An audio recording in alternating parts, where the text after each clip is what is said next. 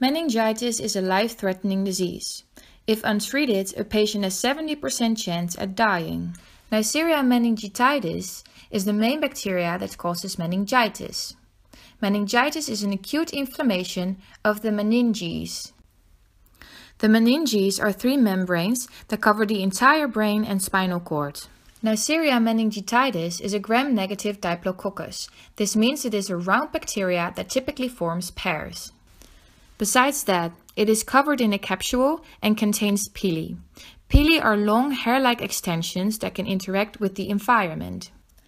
Neisseria meningitidis can only affect humans and it can cause severe damage in the brain and even death. For the rest of the video, we will refer to Neisseria meningitidis as Neisseria. Keep in mind that the proportions in this video are incorrect. In real life, a bacteria is extremely small, even compared to human cells. Neisseria normally can live in someone's nose without causing harm. When a person's immune system is lowered, the bacteria can become pathogenic. To become pathogenic, it first has to overcome several barriers to finally enter the brain. Firstly, the bacteria has to cross the epithelium in the nose. Then it has to cross the vascular endothelium to come into the blood. The blood vessels shown are not anatomically correct. When the bacteria is in the blood, it can travel through the entire body. The body has its own way of getting rid of pathogens, and Neisseria can avoid these mechanisms. Neisseria can only develop meningitis when it can enter the brain and cause inflammation there. To get into the brain, there is a difficult signaling pathway.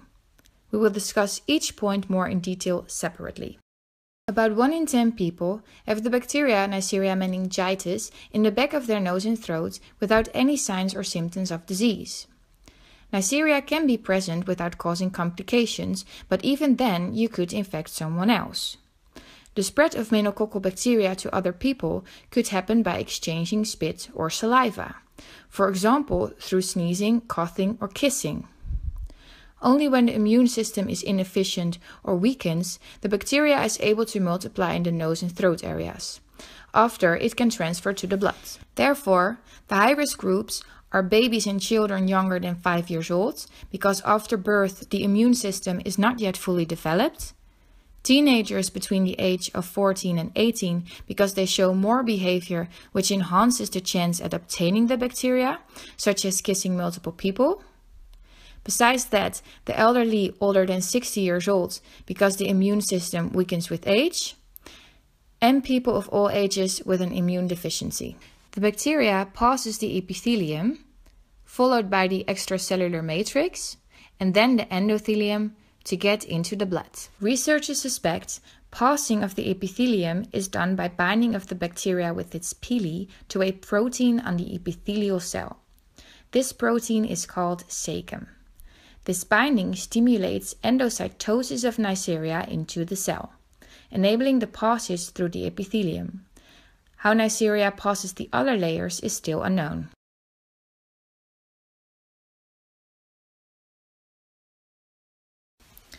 Neisseria can evade the immune system in lots of different ways. Complement avoidance is the most effective and most typical for Neisseria meningitidis and will be discussed in more detail. The complement system is part of the immune system. It helps with inflammation and it detects pathogens on their cell membrane. To control this system, the body has several regulator proteins, like factor H or C1q inhibitor. These regulator proteins can inhibit the system to make sure it doesn't overreact. Neisseria uses this mechanism. It expresses factor H binding protein, FHBP in short. This protein recruits factor H. As already mentioned, factor H is an inhibiting protein of the complement system, so when Neisseria is covered in factor H, it cannot be destroyed by the complement system.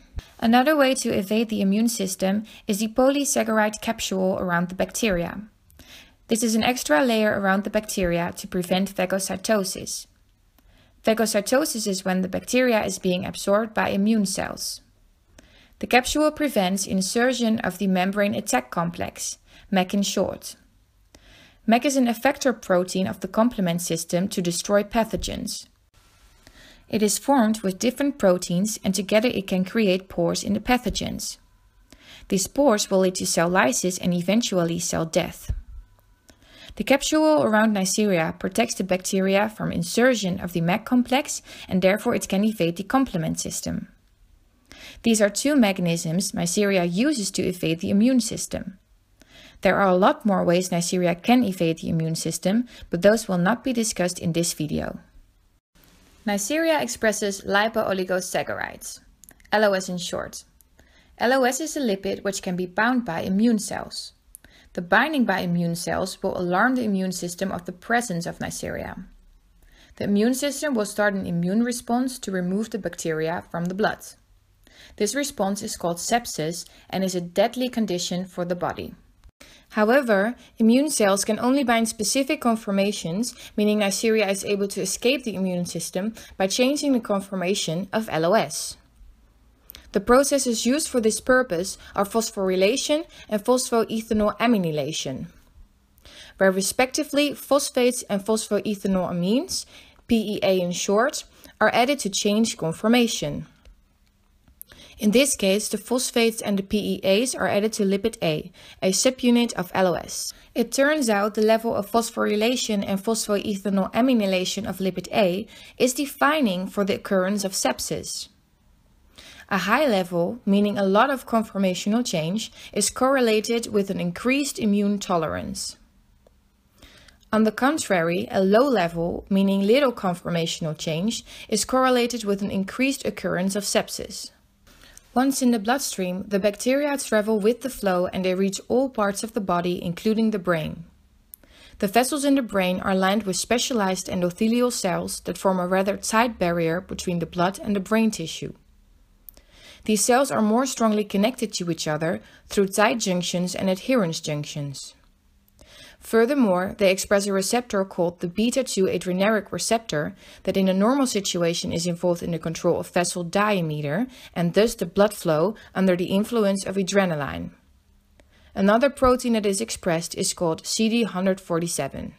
The combination of the beta-2 adreneric receptor and CD147 serves as a selective docking site for the passing bacteria.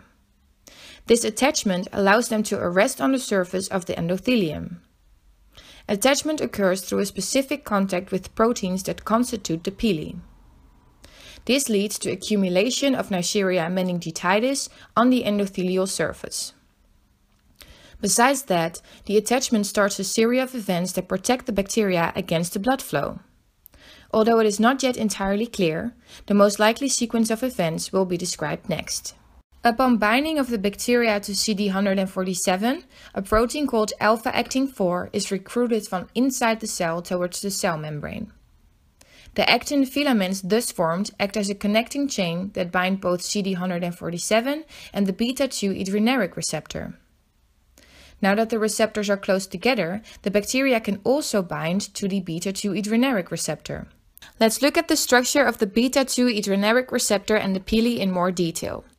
Here we see the molecular structure of the beta-2 adreneric receptor with 7 transmembrane helixes. The receptor has extracellular domains outside the cell to bind ligands, and intracellular domains to bind second messengers inside the cell. Next we see the molecular structure of one of the components of the pili. Each section contains a salt bridge which is necessary for the formation of multifunctional polymers. These polymers share conserved hydrophobic N-terminal alpha helixes in the filament core. It is unknown which component of the pili binds to which component of the beta-2 adreneric receptor. The binding of the bacterial pilis to the beta-2 adreneric receptor has the effect of what is called a biased agonist. It does not lead to activation of a GTP binding protein, but the activation of first of all the G protein coupled receptor kinase. Phosphorylation of the beta-2 adreneric receptor creates an attractive binding spot for the protein beta-arrestin. Upon binding, beta-arrestin undergoes a conformational change and can now bind and activate another kinase called SRC. One of the domains of SRC, named the SH3 domain, is attracted to a proline-rich region in the beta-arrestin. Now that SRC is attracted, it becomes activated by displacing the SH3 domain that normally keeps the kinase in an incompetent state. The SRC activation has two consequences: nucleation of actin through the wave-ARB complex and facilitation of arrangement of actin into cortical actin filaments through phosphorylation of cord actin. Cord actin plays a key role in the formation of villi-like protrusions on the apical side of the cell. These protrusions protect the bacteria from being washed away by the bloodstream and thus promote adhesion and accumulation of Neisseria on the endothelium.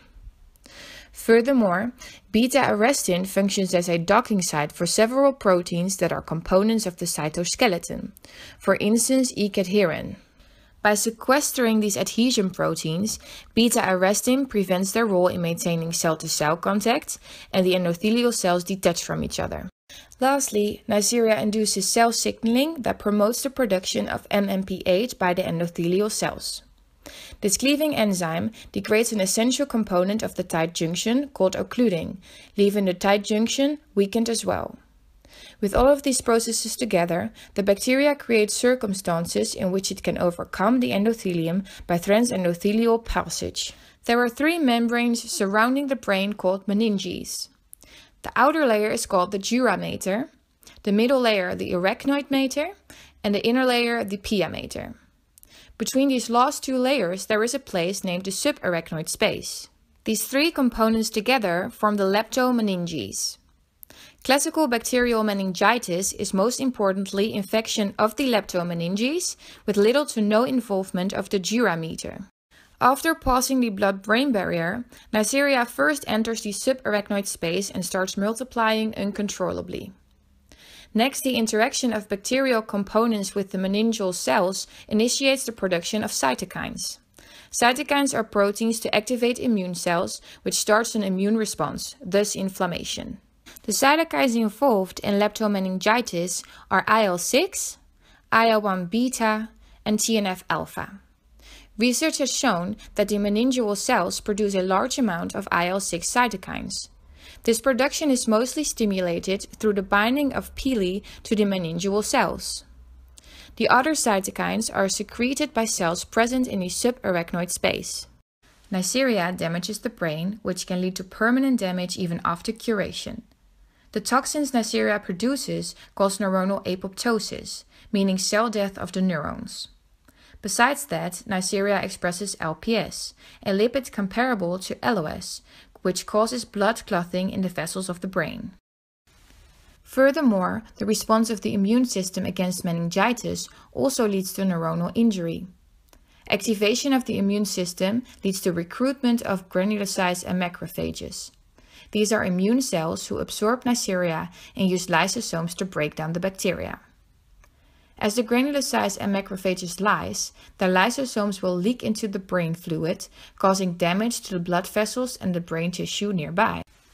The most severe consequence is cerebral edema.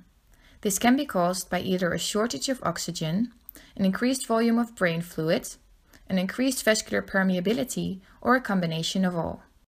When someone gets infected with Neisseria meningitidis, it is crucial to give them treatment as fast as possible because meningitis can be fatal. Luckily, antibiotics are good treatment options for meningitis. For people with meningitis positive for Neisseria meningitidis, the recommended antibiotic is penicillin, but the bacteria can also be resistant to penicillin. In that case, you should use the third-generation cephalosporin like ceftriaxone or cefotaxime. Bacteria are constantly breaking down and rebuilding their cell wall to be able to grow. Penicillin and cephalosporin can kill bacteria by inhibiting the reformation of the cell wall. That way, Neisseria can't grow anymore and will eventually die. There are also vaccines available to prevent meningitis. These vaccines are made from the same bacteria that causes meningitis, but the bacteria is either killed or weakened when transmitted. This way, it is not actually harmful for the body. The body can recognize the bacteria and start an immune response. When exposed to the actual bacteria, the body is then able to recognize the bacteria more efficiently and kill it. In the Netherlands, people are vaccinated at 14 months old and 14 years old. There are different types of Neisseria. Since 2002, babies are vaccinated from meningococcal type C. However, since 2018, a new vaccine for meningococcal type A, C, W, and Y is given to babies and teenagers of 14 years old. Now you know the course of infection and the cause of meningitis. The symptoms are neck stiffness, fever, headache, and dark red or purple spots which do not disappear after providing pressure. If you or someone you know is showing signs of meningitis, please consult a doctor. For more information, please look at our references. Thank you for watching.